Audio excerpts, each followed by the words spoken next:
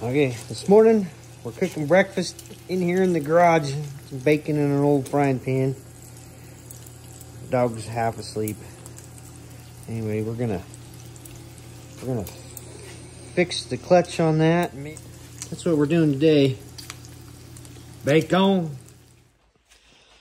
Okay, we got the plastic out of our way. We got the tire off, so we're gonna go into the clutch and see what's going on. The symptoms were it works fine when it's cold, but as it warms up, it gets hard to shift and wants to start creeping. So we need to take a look at the clutch and see what's going on in there, or what we think might be going on. Okay, we need to get rid of this footwell too, so we gotta get this brace out of the way.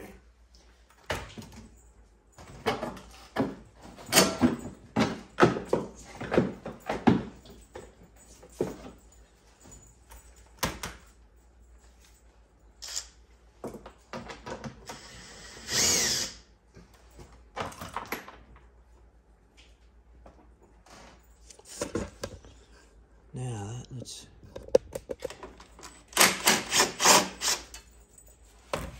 piece.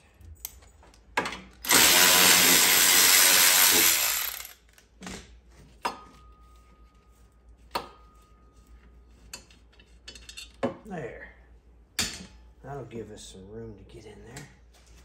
Clutch cover off.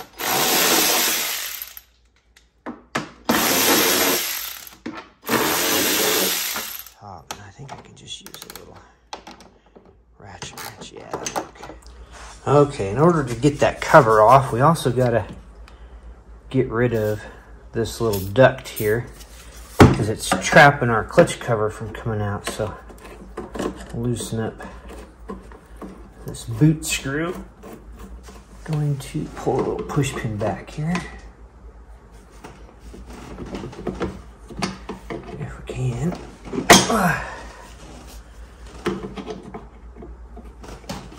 Oh, God. Now I just need to set that aside somehow. Jenga! There we go.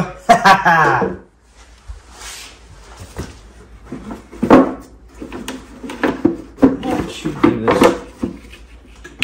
plenty of room now.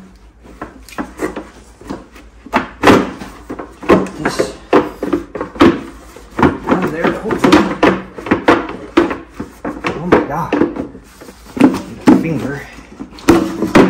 Oh my gosh. That was a pain. Okay. What I suspect is the idler bearing here on the primary clutch is getting hot and seizing up, so it's probably getting dry. It's supposed to have some grease in there and needle bearings, so I think, and they heard it squealing, so I'm thinking that's probably what was going on. And it's discolored a little bit. If you look in there, very stupid. You look in there, focus right on that. I think it's getting hot and seizing up. And it's grabbing the belt, and when it grabs the belt, it keeps turning this, and it won't let, yeah, it actually feels rough. What it's doing is it's grabbing the belt and it won't let you shift. So we're going to pull this primary clutch, pull the belt, we'll pull the belt, pull the primary clutch, take it apart and grease that idler bearing. Yeah, you can hear it. It's rough. Absolutely. All right. See if we can get that belt off first. Okay.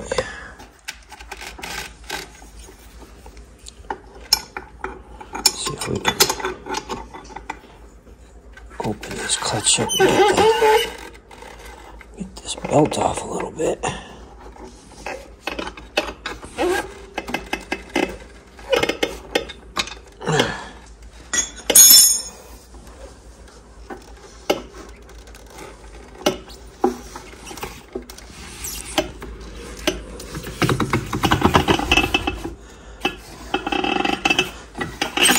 And there we go. Okay, so what I did there was I took this tool, it's got a little cam thing, and you wedge it in there. Basically what you're doing is you're shoving this down and opening this up, and you're spreading this apart, so it gives you more room to get the belt off. Anyway, that's what I did there. Now, I'm going to back up a little bit here. Let's see if we can get this off. And these, on these 550s and 850s, where the engine sits linear and the clutches kind of sit back here, they're a reverse, they're a left-hand thread. They're not. So you got to remember that. But the trouble is getting in through here. We're gonna make it. I think I still need an extension. So I don't think this thing will reach in here. Oh yeah, well. Okay, there we go. Are you ready? Nope. We gotta go forward. Reverse threads. There we go. Take my own advice and go the right direction. Which in this case, right was loose, lefty tighty, the opposite, what we're used to. So now, I gotta get my puller in here. Now this is gonna be right-hand threads. The puller is the same, but everything else. Now I just gotta see if I can get onto that. The axle is kind of right in the road there. Can't go there. Maybe I can go underneath here. Ooh, it's tight. Damn it. Let's see if we can get this thing threaded in a little further. Maybe we can.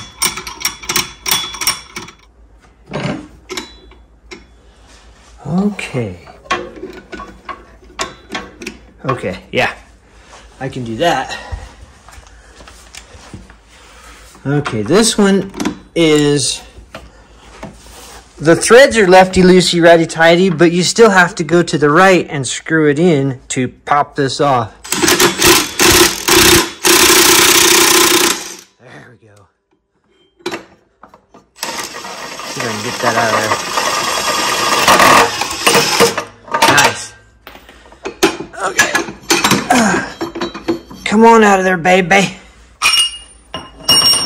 All right, so this is what we suspected, is this one-way bearing here is really dry and rough.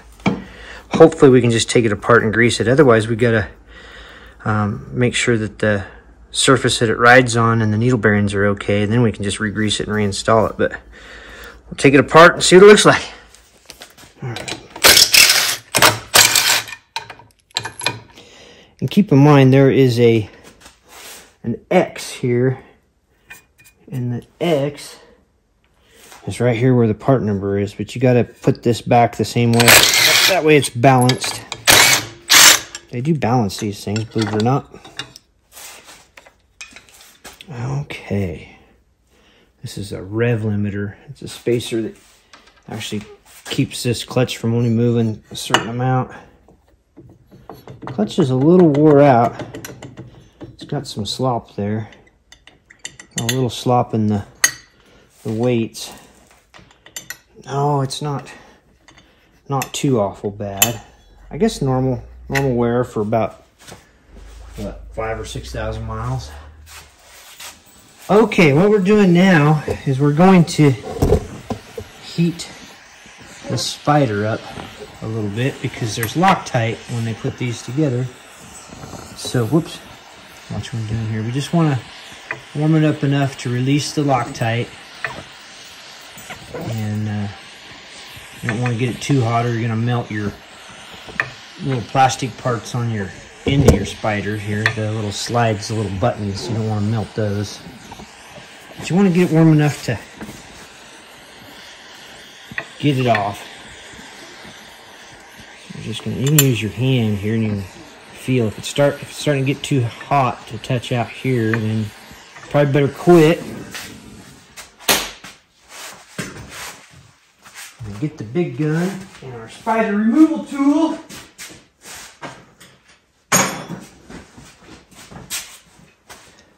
Now this clutch, because it spins the opposite of all the other clutches, and because the threads of the retaining nut are left-hand, this is also going to be the opposite of a regular clutch. You're going to actually go to the right to take the spider off.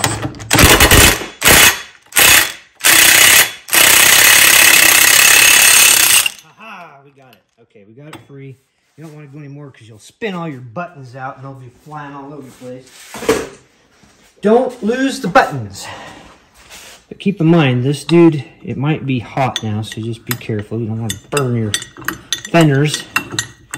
But I pull this back so I don't lose my buttons. I'm just going to spin this off by hand. And then that's going to expose our one-way needle bearing. Okay, pull this off. Keep that together, set it back here. Now, there's our bearing. And it is very dry, and it is very rough. I hope it's still okay. Let's see if we can get it off. Actually, I'm going to do a little penetrating fluid.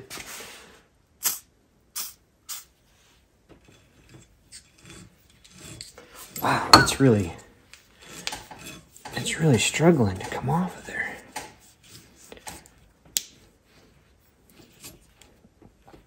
Hopefully it doesn't just fall apart completely when we pull it out. Yes, it's going to fall completely apart because it is toast.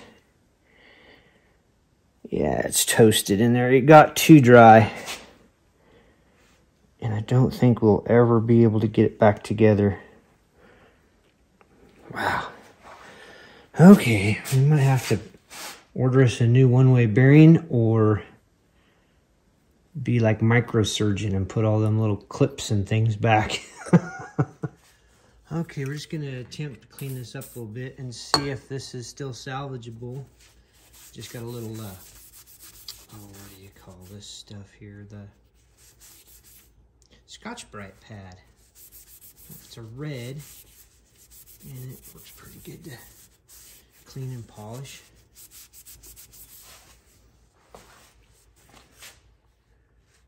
Yeah, it kind of chewed on the back of that too, a little bit.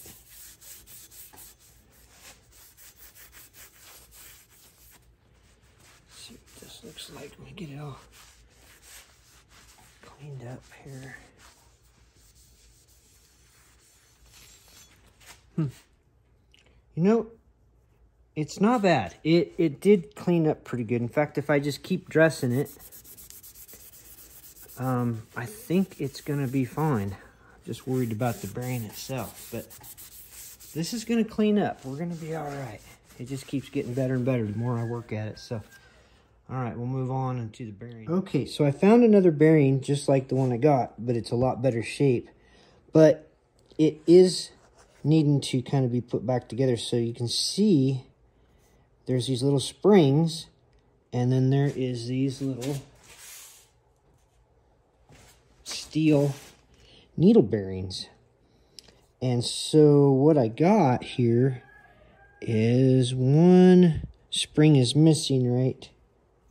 One spring's missing right there. So I got to try to get that spring in that little spacer and have it in there orientated correctly.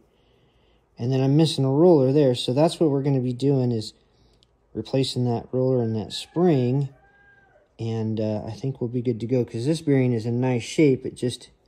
It fell apart when I handled it, so I got to put it back together. But I think we're going to get it up and running. Let's get this back together and see what happens. Okay, we got this back together. Thank gosh. So there's this little nylon washer that goes on first. Put that on there, and then we're going to set this on here. And then I'm hoping I get it on right, because it's a one-way bearing. It'll turn one way but not the other, so we'll reorientate ourselves here in just a second when I get this back on. Hopefully I get it on without screwing anything up. Okay. I can't tell if I have that on there the right way or not. I gotta find out here real quick. Ha! So when this is running, it spins clockwise, and I've got it the opposite. I gotta pull it back off real gently and swap it around, because it's the opposite of what I need to be. Hopefully when I pull this off I don't lose anything. Come on, baby. Okay, pull it out. Don't lose anything. Turn around. Go back on. Gently. Helps if you talk to yourself.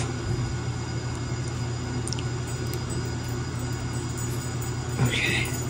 Make sure I don't have any bits or pieces laying here in the grease out of that. Nope, I look good. Okay, that goes on like that. And now I think we're gonna be okay. Okay. Now that that's greased up, I think we'll be all right. We're gonna have to reassemble it and try it out.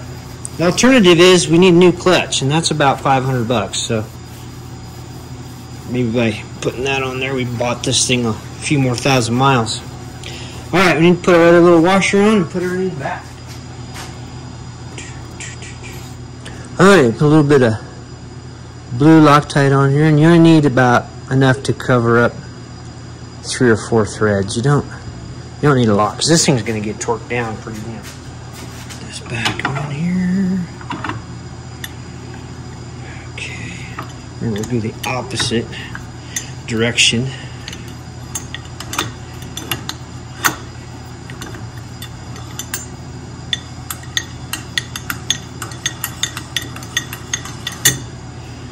Okay, now we want to torque this thing down with our spider wrench to 200 foot-pounds. Right first, I'm going to lubricate everything.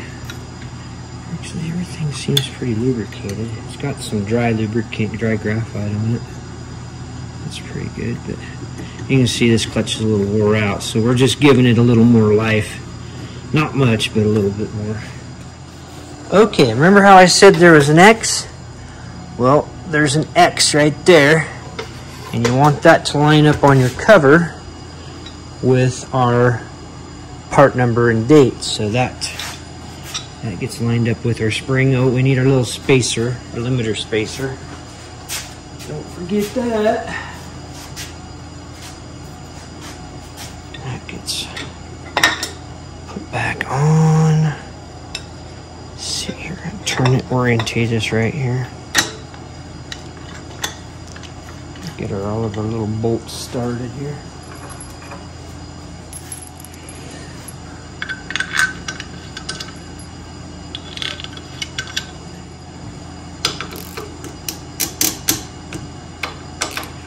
Do a crisscross pattern, 11 foot-pounds.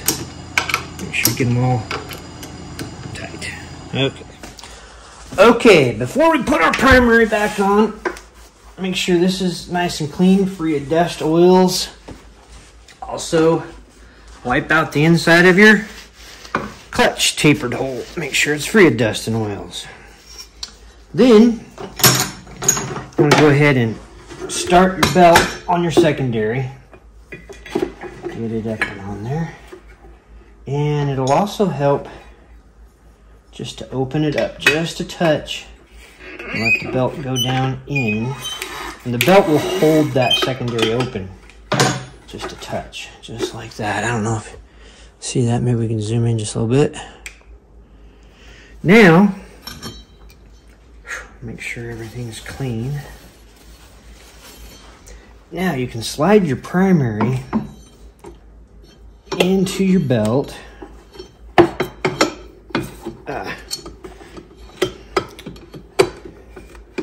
Get it going here. There we go, we're almost there. Okay. Slide your primary in your belt and onto, and then you want to kind of seat this. You want to just move it back and forth, and it's going to kind of find its way. And anyway, you're on. Now it's just a matter of putting everything back.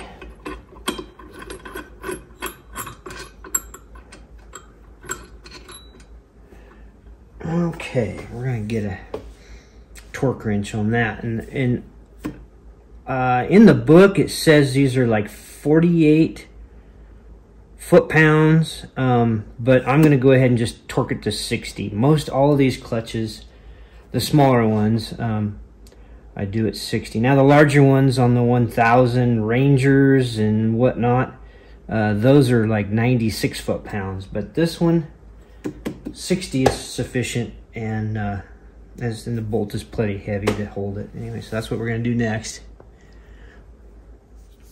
Okay.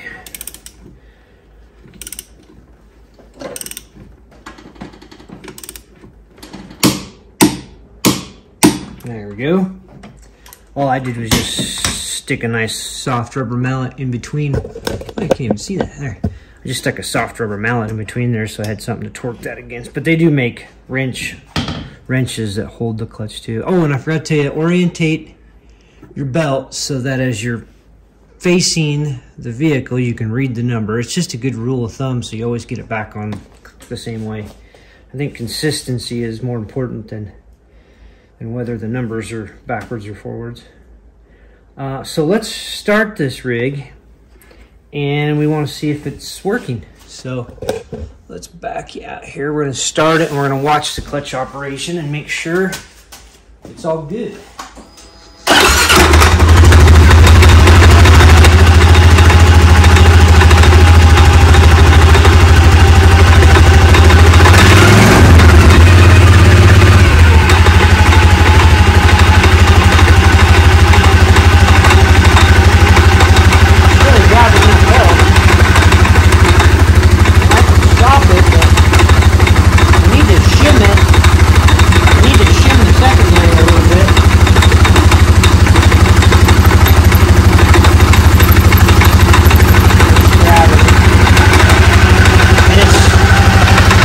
It's grabbing the belt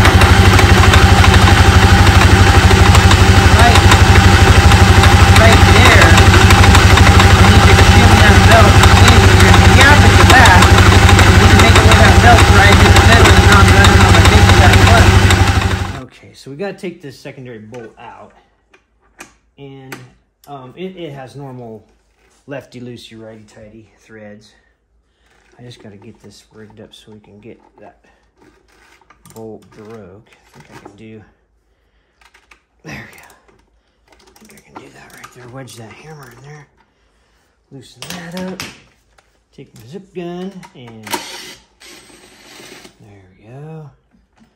Get the gun out of there.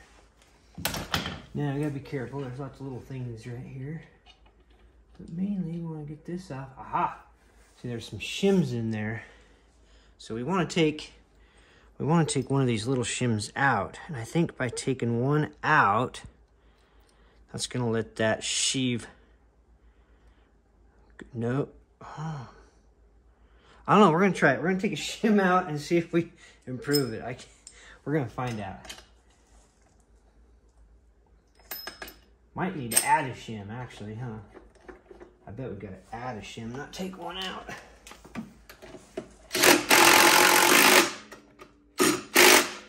Alright, let's try it again real quick. We either made it worse or we made it better.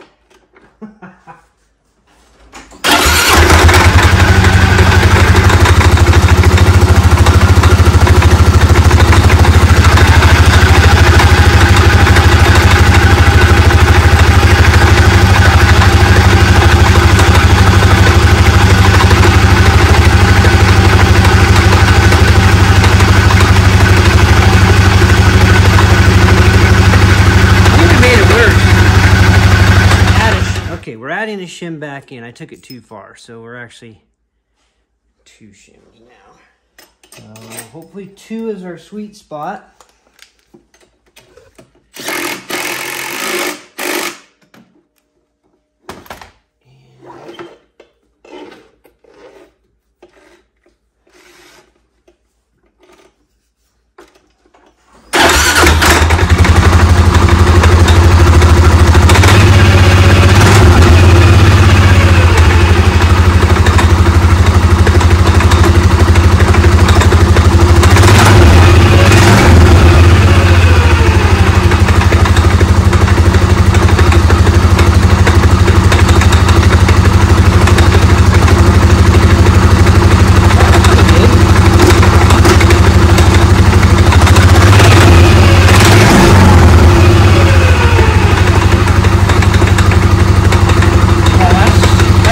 supposed to be. That's stopping now and not turning. Alright, we can put this dude back together.